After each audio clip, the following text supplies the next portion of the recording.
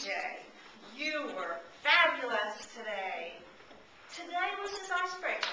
He was supposed to begin to practice his speaking skills, to get comfortable.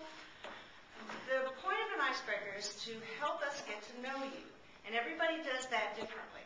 But right away, I know I can trust you.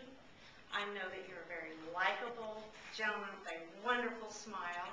I know that you're a very peaceful individual, and you have a great sense of humor. What else do I need to know?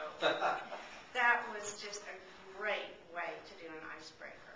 I wish it had lasted forever. It was only 5 minutes. I was surprised.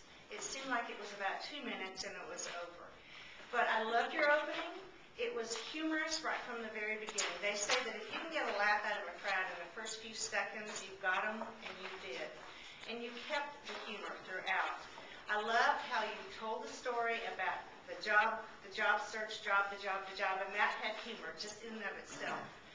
But coming across the spiritual leader was really interesting. I was intrigued by that. And I would have really liked to have learned a little bit more about how he touched you, how he connected with you, and how you took that and worked with it.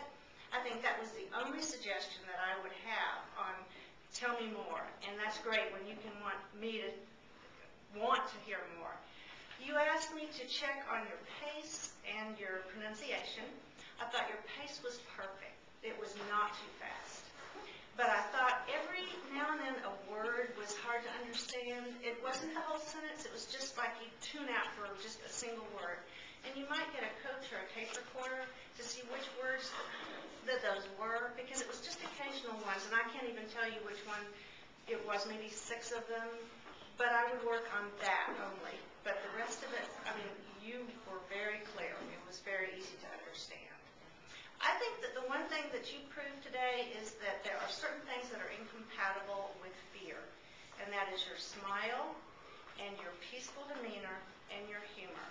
And those 3 things, if you have those in any speech, you cannot possibly stand up here and be afraid. You will win that audience over. I thought your lack of notes, your body language was very over